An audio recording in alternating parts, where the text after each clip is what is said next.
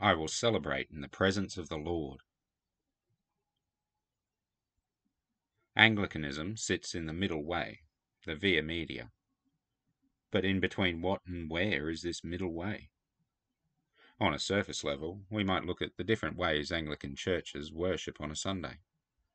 Go into one, and you will hear sacred music from the Renaissance, smell the incense, and see a sanctuary filled with men wearing brightly coloured robes. Walk into another Anglican church down the road, and you will hear a drum kit, smell the coffee machine in the lobby, and see a short stage filled with people wearing jeans. Both of them are Anglican. Both will be worshipping the true and living God. And they are reflecting two appropriate attitudes towards God that we read about today in 2 Samuel. Uzzah was one of two men responsible for transporting the Ark of the Covenant. There were strict rules on who was allowed to touch the Ark, and Uzzah was not one of them. He saw it wobble and reached out to steady it. But God is holy and is to be revered, and steadying the Ark is not showing reverence, and so he died on the spot. This is one attitude we are to have towards God: reverence.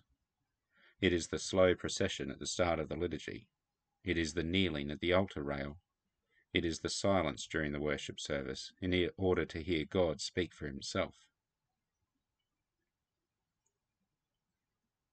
Michal, David's wife from Saul's family, was the old church curmudgeon grumbling about that church down the road with their espresso coffee, jeans and drum kits. Don't they know they are embarrassing themselves by exposing their emotions during their worship service? But this is the other aspect of our attitude towards God. Joy is one of the great and precious gifts of the Holy Spirit, and sometimes joy is expressed with enthusiasm.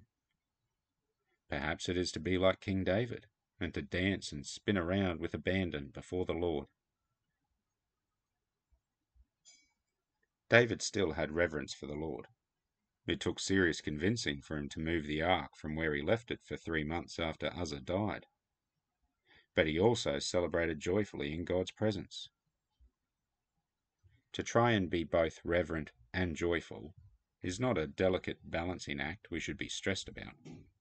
It is a depth of relationship with God which each of us can dive into.